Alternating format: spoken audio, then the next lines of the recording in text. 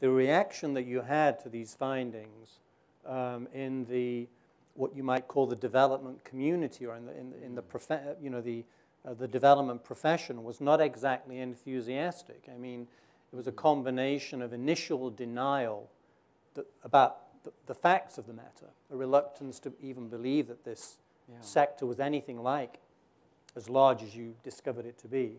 But then after that, a tendency, I think, as you describe in the book, to dismiss the phenomenon as a failure, as something that needs to be remedied, rather than recognized and perhaps, I think, celebrated, which would be more your view. What's your view of that? I mean, how disappointed, how surprised were you by that reaction? Do you find that you can understand it and have some sympathy with it, or does it make you angry? I think all of the above, really. You know, I mean, I was very surprised. As I say, I was excited by what I found. Then getting sort of stonewalled by the development experts was disturbing, and it really was a denial. You know, it really was. Tudor, you may have found something in one place in, you know, maybe the old city of Hyderabad. It is not anywhere else. And then when I found it somewhere else, well, it's not anywhere else. You know, then I found it somewhere else. It was certainly not in country X. Go to country X. It is there. You know.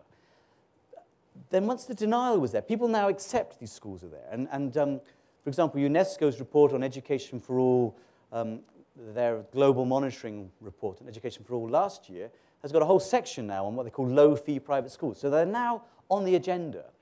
But the subtitle there was Low-Fee Private Schools, Symptom of State Failure. Right. So it's not something to be celebrated in its own right. It's not about the poor helping themselves. It's about a problem with the real system, government schools.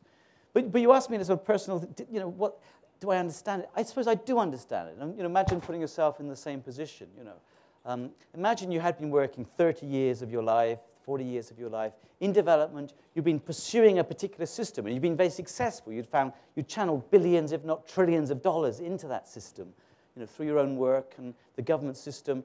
And, you know, it's not working great, but at least you feel you're on some mission. You know, people generally... You're doing good. Trying to do good, aren't they? And then some squirt comes along and says, well, actually, you're barking the wrong tree, I'm afraid. You're backing the wrong horse. Haven't you seen what the poor are, you know, the decisions the poor are making for themselves are not the decisions you're imposing on them? And I guess it would be hard. You know, I'm not trying to be patronizing. I'm saying, you know, it's hard to suddenly say, well, everything I've believed in all my life is not true anymore. Particularly when, you know, no one thought these schools were there.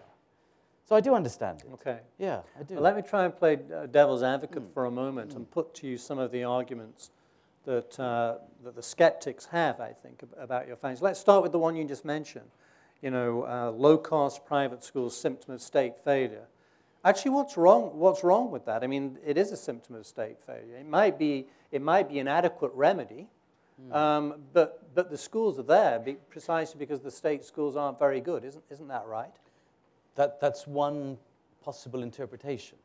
But another interpretation is a bit like you asked about the title of the book in the first place.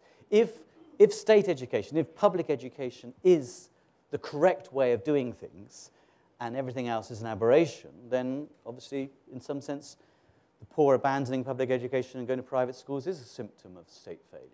But if public education has been something, a model of it, an experimental model, which has been tried in America and Britain and therefore exported, well, tried in Britain and therefore exported throughout the world, and it's not working, and it's not an appropriate system to poor countries, and it's not even necessary because there are entrepreneurs who want to create their own schools and they satisfy the educational need. If you look at it that way, then you're saying it's not a symptom of state failure, it's a symptom of entrepreneurial, you know, human ingenuity success. Right. I think that's the way I would, and that's the way I prefer to look at it. I'm happy with people saying it's state failure, and I'm happy with the development community if they want to put their billions into state schools, well, you know, let them get on with it. You know, who's to say they might work, you know, one day.